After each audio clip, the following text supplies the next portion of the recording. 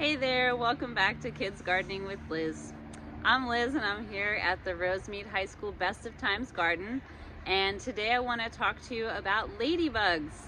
Ladybugs are one of my favorite beneficial insects because in their larval and adult stages they eat other insects which are garden pests.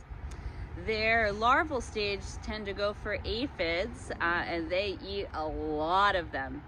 So a good plan for intercropping would be to plant fennel in between your rows of kale or leafy greens.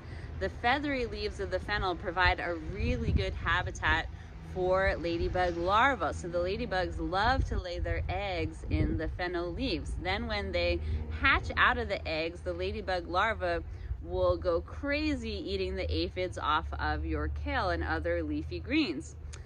Then the ladybugs will cocoon themselves into a little tiny cocoon, usually on the underside of a leaf, and then they'll come out in their full adult ladybug form, which technically they are a type of beetle.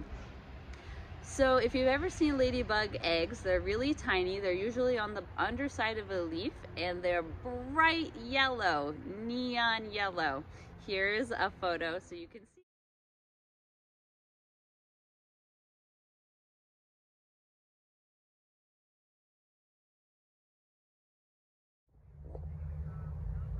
So here we are at our kale bed. This is dinosaur kale, and I'm gonna show you a ladybug larva in action.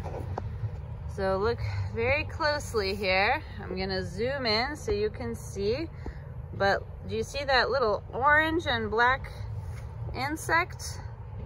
That is our larva. All right, we're all the way zoomed in here. So, all those little gray bugs, those are the aphids, and that crazy spiky orange and black looking creature is our ladybug larva taking a nap after eating so many aphids. So if you see these little guys in your garden, they are not aliens. They are beneficial ladybug larvas.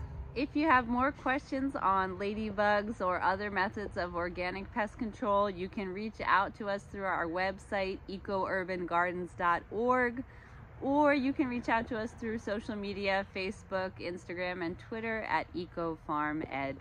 Thanks so much. Bye.